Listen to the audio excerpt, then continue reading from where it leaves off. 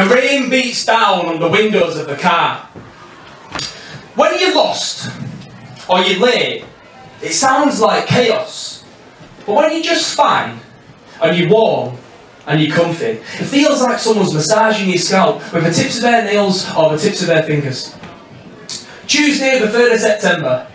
You called by following a routine checkup at the hospital shortly after 2 p.m. I was upstairs. Lucy answered the door. Silence. Are you alright? She asked. Silence. Matt, you better come down, she said, retreating to the kitchen to the kettle. And you looked straight at my chest with those Irish eyes and said, I've got cancer. The world slowly imploded as I took you in my arms and we waited for the click. We sat and talked, passing the diagnosis around the room like a wailing baby, trying to make sense of it and searching for calm. Tuesday the 13th of October. I called by following major surgery at the hospital shortly after 2 p.m. They called them gates instead of wards, and it does look a bit like an airport, but at least we have the heart to avoid a departure lounge. You moved as though you were standing underwater, and spoke with a croak of the young Alex Turner.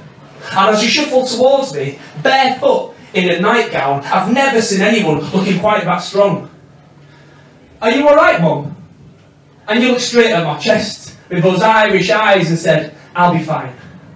Thursday the 10th of December, I called by following a Christmas gig shortly after 10 p.m. Went to dash via Wakefield, I'd forgotten my passport, and then over the M62 to the P&O port at Liverpool.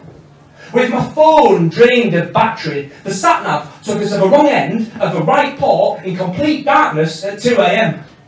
We tried asking a bloke by a lorry, but he was a urinating unilingual Latvian. A frantic drive around Bootle, rescued by the woman in the all-night garage.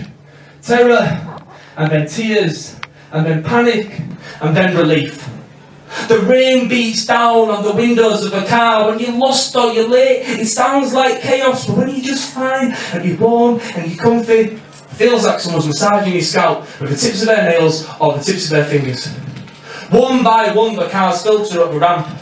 The rain gives way to echoes of engine noise, waved on by conductors in high-vis jackets. They feed us fish and chips before bidding us good night. At nights out, I sip on an IPA and try reading Bukowski by the light from the fridge, but at this stage, it just makes me feel tired and inferior. Instead, I sit watching you, drifting off to sleep. Your purple coat for a duvet, a pillow from reception, peaceful as ever. When we wake, we'll be in Dublin, where Irish eyes are smiling. God bless the NHS.